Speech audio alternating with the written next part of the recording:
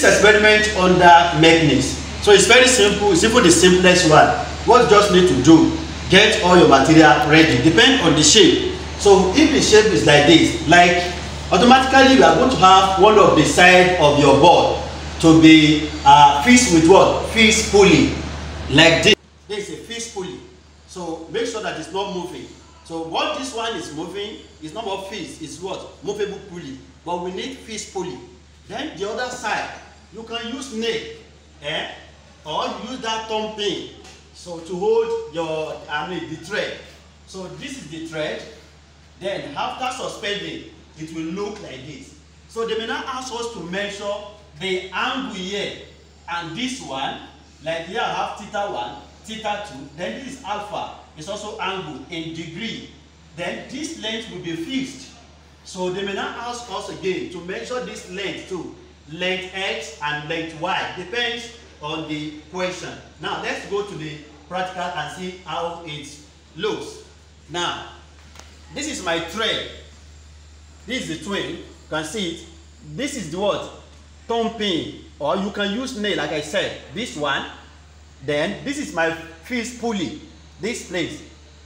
Then we are going to use one mass, 30 gram.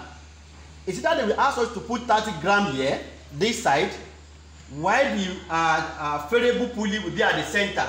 So according to this one, I will put my 30 gram here. So automatically, as we are hanging the other one here, as we are increasing the mass, this one will be going up. So for instance, they said we should provide different masses. So this one is 20. You can see the length now. See the length. Draw a straight line on your paper. Then you put this. So can you see? So you are going to measure this angle. You trace it again. Trace this thread. Then trace it here too. Then if you are going to measure this angle, then you measure it. Measure this one too. So once you get this angle and this angle, you don't need to stretch yourself to calculate this one. Just subtract the sum of it from 180 degrees because it will form a triangle. Then the next one, depends on the number of masses you are going to have. So let's add another 20, but you need to hold it here so that it will not what move. Then release it. Can you see it? So I want you to take note of something. This length will be greater than this length because this one is fixed point, while this one is pulley. So the thread will what? Easily move on top of this than this one.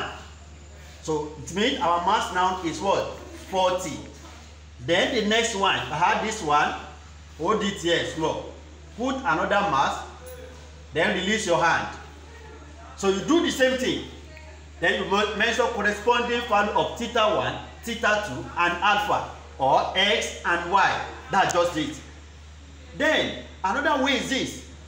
They may ask you to put this fixed point, this value, 30 gram at the center here. Then the one you are going to be changing will be here. So it means, or at initial stage, they may ask us to put maybe something like 100. If you have 100, you'll be removing it. Let's say we have 100. This is 100.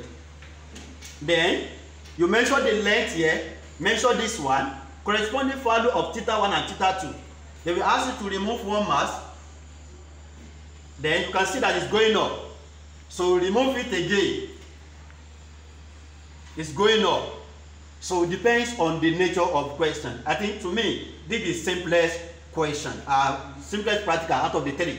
Just make sure you know how to measure this angle. Then sometimes this one too, the height may be part of what you are going to be measuring. So I wish you the best.